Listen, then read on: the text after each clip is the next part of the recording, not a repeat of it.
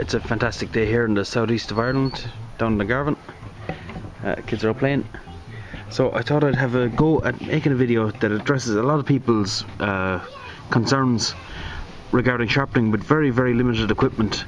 And you can't get much more limited with a sheet of sandpaper, a mouse mat, and one of these cheapo diamond plates from Aldi or Lidl if you have one of those near you. In the UK or in Ireland, in the US I'm not sure, Kmart I suppose or Walmart you probably get the same thing.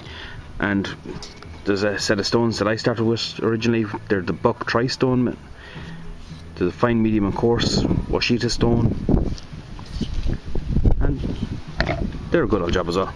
Okay, so it's a little bit windy here today, but I'm going to get started and we'll show how to sharpen a knife with very, very little. Right, the two things that affect our edge are angle and abrasive. Okay, what I like to use for a very cheap and convenient setup is abrasive sheets. They can be got anywhere that does there you go, that's fine. Anywhere that does motor factors, that does treatments for finishing metal.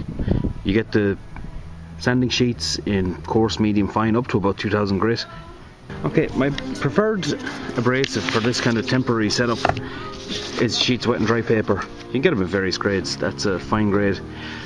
I'm using a cutting block. All you want is something that your knuckles can clear, so that when you're setting your edge, you're not scraping your hands along the table. So cutting block, put the wet and dry over a cheap set of stones that you have to change the grade of the stone. And if you're going to convex, put a mouse mat underneath the wet and dry paper, so there's a slight bit of give. Don't press down, let the abrasive do the work. The other thing is the angle. If you get a sheet of A4 paper, just an ordinary printer sheet, fold it side to side twice. So you fold it in halves, corner to corner, and then fold it in halves again.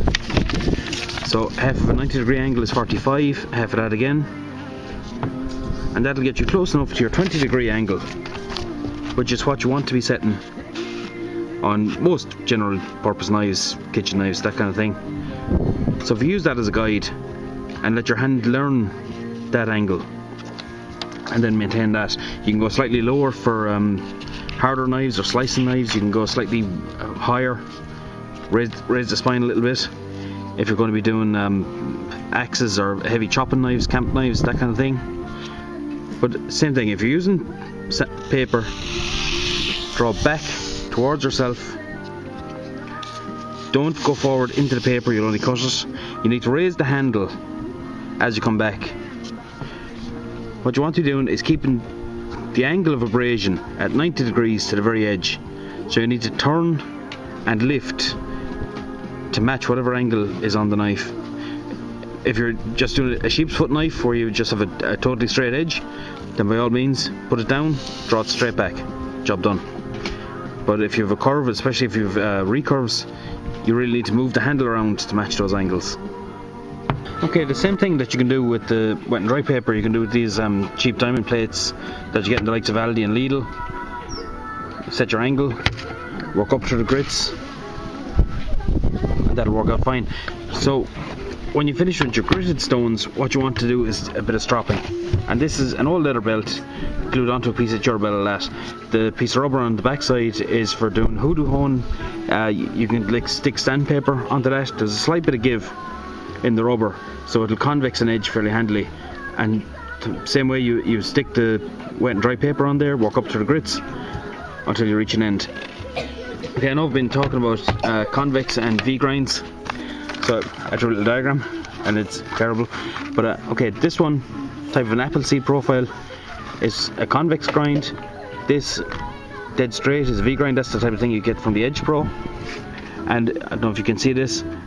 This is a board, this is a wire edge.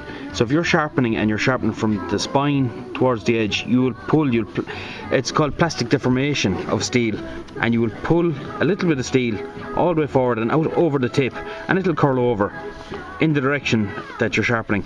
If you go to this side and sharpen down, you'll flip that wire edge back the other way. So every so often, as you're working up through the grits, what I try to do is at the very coarse grits when I'm setting an edge, make a burr, make a wire edge, then strip it off by drawing the knife edge through the end grain of a piece of pine. So you get something like this, and just lightly slice, and you'll break off that burr, that wire edge. Okay, to finish, piece of leather, and go down to your autofactors again, get Autosol or Peak, they're metal polish, rub that into the leather belt, stick this on the nap side up, the kind of suede side up, so that there's a kind of a wick there to hold the abrasive. Rub this in, leave it dry in, and when it's dried in, you have the height to clear your knuckles. Lay this on at the same edge or the same angle that you're sharpening at, and do the same motion just to polish up that edge.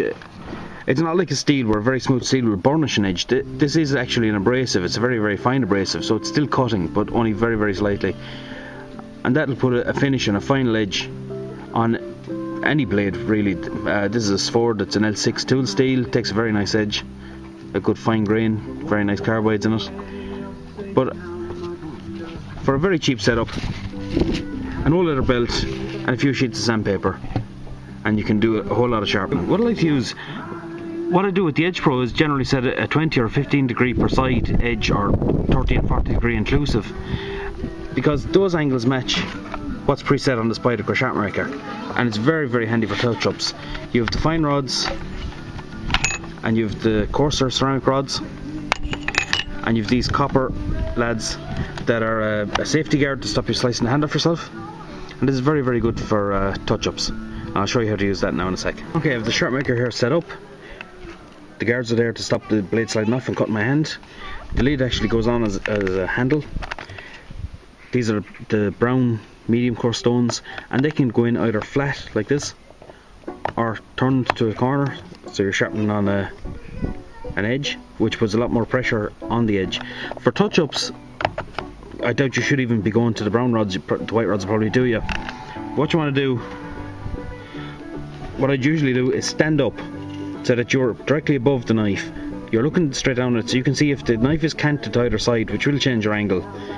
Bring the heel of the knife into contact with the stones, swipe straight down, bring the tip up, and do not come off the stone. Try to come all the way down and finish with the tip in the middle of the stone, which prevents rounding off of your tip. You don't want to lose that pointy point. So if you're coming off the stone and you're just going, you're going to round off the tip. Okay, so you want to come straight down and stop. Go to the other side, come straight down and stop. Okay, and that'll touch up the edge. If you want to see if you're actually hitting the edge where you want, get yourself one of these big marker pens. Get a good thick one. I like a good thick chisel grind, and mark your edge. Just paint it. You can either kind of slice into the tip or paint along the two sides, either way. But once you have the edge blacked, once you stroke it down the stones, it should be taken off the black marker where the stone meets the steel, and that should show you that you're actually hitting the very, very apex of the edge, and you're sharpening all the way out to the point.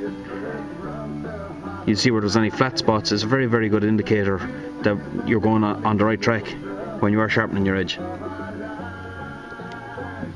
So hopefully these tips will help you out when you're starting out in sharpening.